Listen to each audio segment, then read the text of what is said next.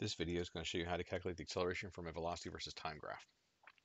So here's my velocity versus time graph, and here's the question we're going to use to investigate this.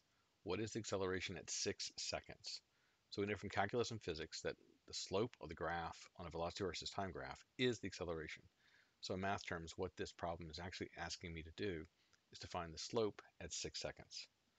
So at 6 seconds, I'll go up, and there's my dot on the curve.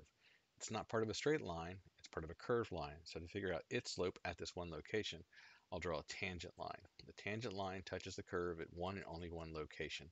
And it's supposed to be parallel to the curve at this little location. You can see it looks like it's going to be parallel to that really small spot at 6 seconds.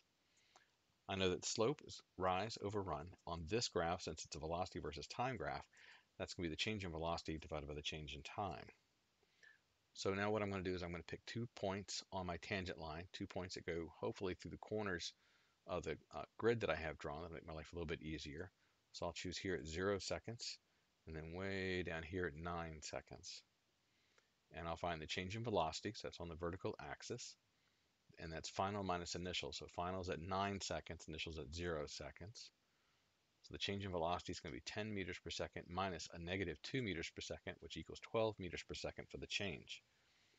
Horizontally, that's going to be the horizontal the run is going to be the horizontal difference between these two. So that's going to be 9 seconds minus 0 seconds, which is 9. So this is going to come out to be 10 minus a negative 2 divided by 9. And that's going to be 4/3 meters per second squared. I get the units because I take the units of the rise, which are meters per second, divided by seconds. That's the same as meters per second times 1 over seconds. So that's meters per second squared. So the answer is 4/3 meters per second squared.